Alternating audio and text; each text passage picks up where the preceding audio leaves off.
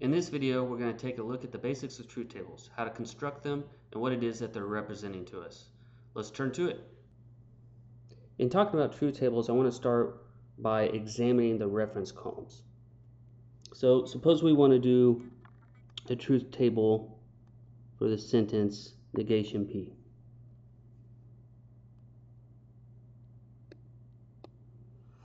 That is, we want to know under what conditions negation P is true and under what conditions negation P is false. What we do in the reference columns is we find how many types of atomic statements that we have. In that case, this will be P.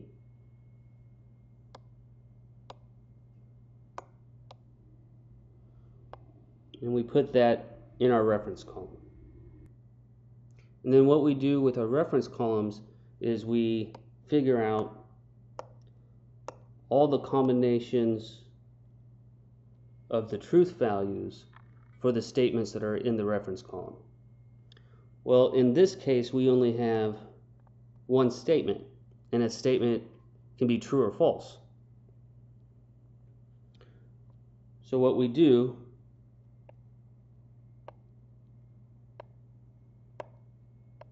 is we create two rows, one in which P is true and one in which P is false. And each of these rows is merely representing to us a situation in which P turns out to be true and a situation in which P turns out to be false. So for instance, if P is the statement the grass is green, and so we have a situation 1, the grass is green. So if the grass is green and we say that the grass is green, of course it's true. Situation 2 represents a situation in which the grass isn't green. Maybe somebody came by and spray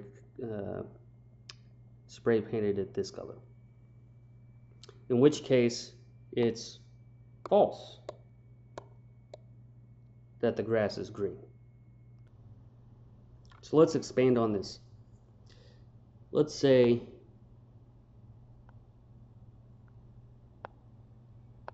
this is the sentence that we want to make a truth table for.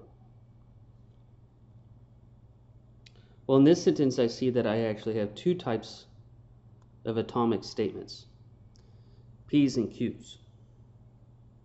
So I can't just have a P in my reference column if I'm going to be able to get all the truth combinations for the P's and the Q's. Instead, I need both of the P and the Q in the reference column.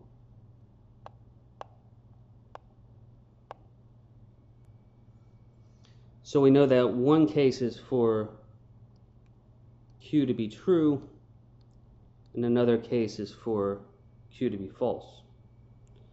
And we know the very same thing about P, that P could be true and that P could be false.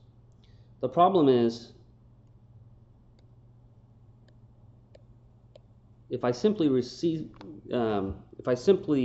repeat the pattern that we did with Q, and then I end at 2 rows, that's not going to get all of the truth combinations.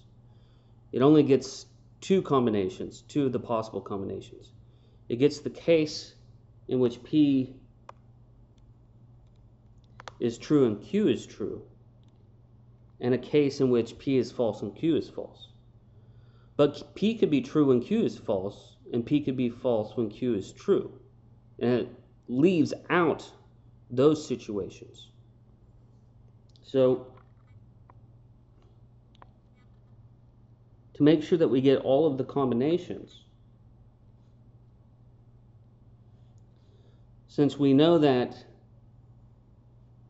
this exhausts all of the possible combinations for Q, then if we put T and T here, we know it exhausts all the combinations for Q when P is true. But wait a second. We know that P could be false as well. But if we just repeat the true and false, the very same pattern that we have here, again, we've exhausted the combinations for Q, but now we're pairing it with the false instead of the true, and that lets us know that it covers all of our bases. So row 1 covers the case in which P is true and Q is true. Row 2 covers the case in which P is true and Q is false. 3 covers the case in which P is false and Q is true.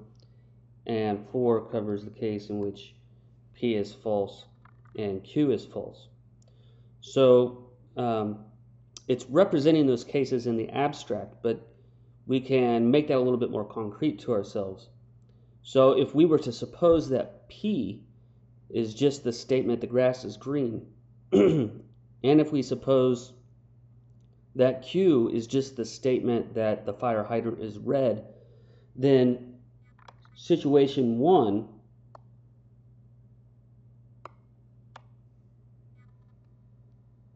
is this case. Our grass is green,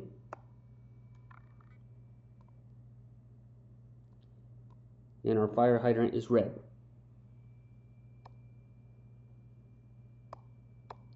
Case 2 is this case. Our grass is green, our fire hydrant is not red.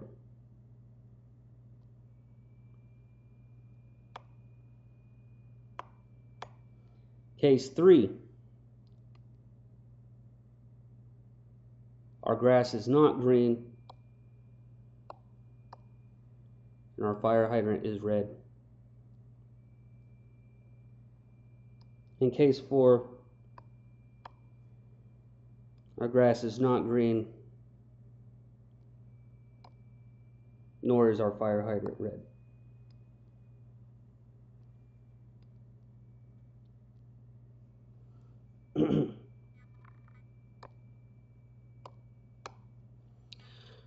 Right, because if P is telling us that the grass is green and it's true, then it better be that the grass is actually green. If Q says that the fire hydrant is red, then our fire hydrant better be red. Again, the grass better be green if P is true. If Q is false, it means that our fire hydrant needs to be some other color than red. It doesn't have to be yellow, it just needs to be not red. This tells us that the grass better not be green. Fire hydrant better be red. Better not be green. Better not be red. Alright, so for one more time, let's make this sentence we're doing a truth table on slightly more complicated. Let's say this is the sentence that we want to examine now.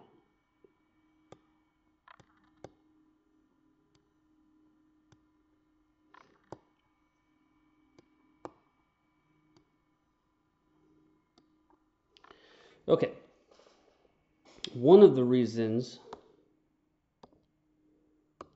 why I wanted to examine this more complicated sentence is because now we have two instances of P. Of course, P says the same statement. So, for instance, grass is green. And since it's saying the same statement, it's going to end up being true or false under the same situations. And for that reason, instead of putting two P's in our reference column, we only need one P, and it covers both of the P's that we see in our sentence. All right, so then we have Q, and we have R. So again, we know that R can either be true or false. And we also know that Q can be true or false. In order to capture all of the combinations that can occur between Q and R, we can rely on this pattern.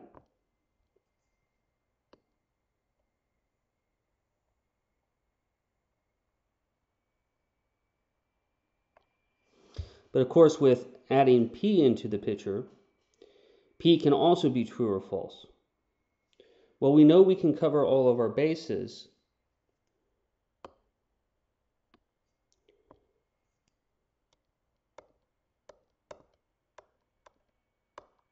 if we put first nothing but T's with this combination between Q and R in the blue box. Because those are all the times that all the combinations that Q and R can take with all the cases in which P are true.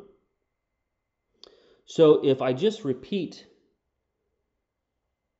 the combination that's in the blue box,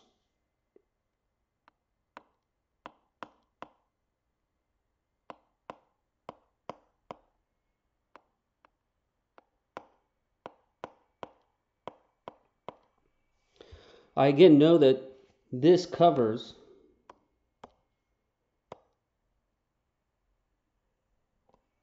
all the combinations that Q and R can take in terms of their truth combinations. So if I now add, instead of truths for the P, falses,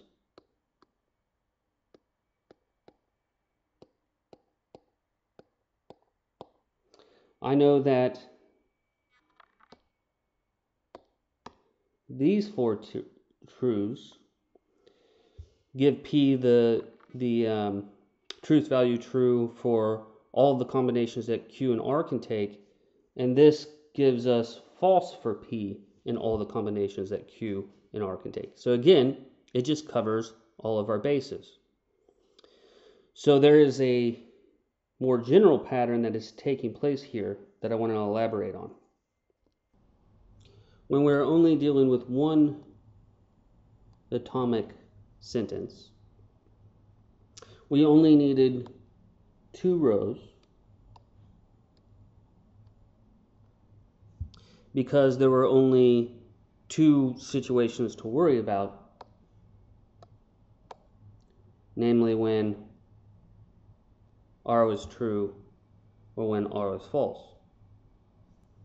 But when we had to worry about 2 atomic sentences, then we had to worry about all the truth combinations that could take place between Q and R. So we had to account for the fact that Q could be true when R is true and false, and that it can be false when R is true or false. And then that caused us to have to add 2 more rows to account for 2 more possible situations. It doubled how many rows that we had to have, and that's because truth can take 2 values, true or false. Then we saw again when we were worried about 3 atomic sentences, we had to worry about all the cases for P when it was true for all the combinations that Q and R could take, but also we had to worry about when P was false for all the combinations for when Q or R could take place. And that forced us to add more rows to account for all those situations. That is, and if you'll notice, it's been doubling each time. Went from 2 to 4 to 8. And it turns out that pattern, in order to cover all the truth combinations, that pattern continues. And so we can determine the number of rows needed in a truth table by taking 2 to the power of n, where n is equal to the number of atomic sentences in our reference column.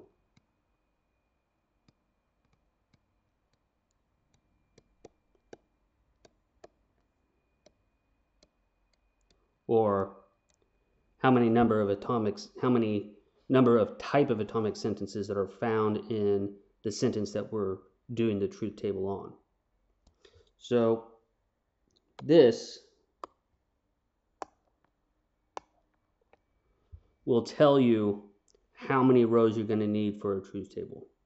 Are you going to need 2 to the 1 if you only have one atomic statement? are you going to need 4? 2 to the second power if you have 2 atomic statements. Are you going to need 8 if you have 3? Because 2 to the third power is 8. If you have a fourth one, then that's 2 to the fourth power, it's 16, and it just keeps doubling. So 16, 32, 64, 128, so on and so forth. So this also gives us a mechanical process such that as long as we follow it, it'll guarantee that we've captured all the truth combinations of the atomic sentences that are in question. Here, P, Q, and R. So the first step then is to figure out how many rows that we need. We said that was 2 to the n, where n was equal to the number of atomic sentences that's needed for our reference column. Well, here, because it's P, Q, and R, n equals 3. So 2 to the third power equals 8. So that means we know that we need 8 rows.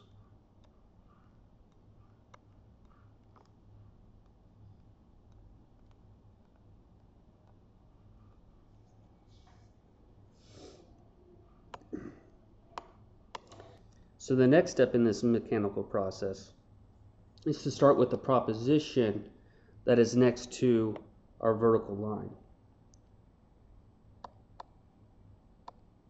And the pattern that it takes, no matter how many rows that we have, is just TF, TF, TF. So we do the TF, TF pattern for 8 rows. T, F, T, F, T, F, T, F. So then moving left to the next proposition, we just double that pattern. So instead of TF, we go TTFF. So for Q, we get T, T, F, F. We have to do this pattern for how many rows that we need, in this case, 8. And then we just, as we continue moving left, we just keep doubling the pattern. And you do that for however many atomic sentences that we have. In this case, we have 3, so P will be our last one. And it'll get T, T, T, T, F, F, F, F. All right, so one of the things that you'll notice then is your most outer atomic sentence. It should be the case that the first half of the rows is T, and the second half of the rows should be F's. So as long as you stick to that pattern, no matter how many atomic sentences there are, it'll ensure that you've captured all the truth combinations that can take place between them.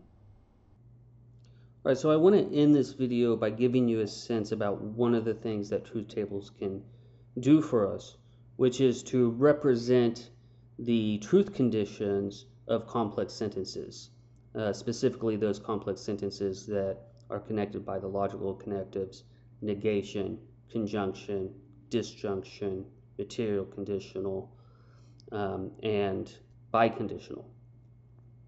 So I want to just use 2 relatively simple complex sentences. Negation Q, which means not Q or it's not the case Q, and P conjunction Q, which says P and Q. So let's look at not the case Q first.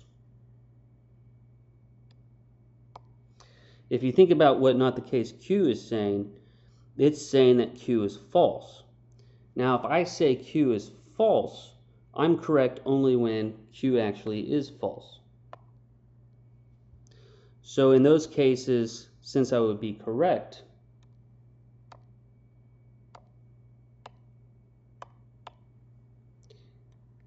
they get the value true. So in situation 2 and 4, this statement is true. Now, if I say that Q is false, but Q is actually true, then what I'm saying is wrong. So it deserves the value, or gets the value, false in 1 and 3. So this gives us the truth conditions for not the case Q. Really, since we only have one proposition, we really just needed to focus on two of the rows, 1 and 2.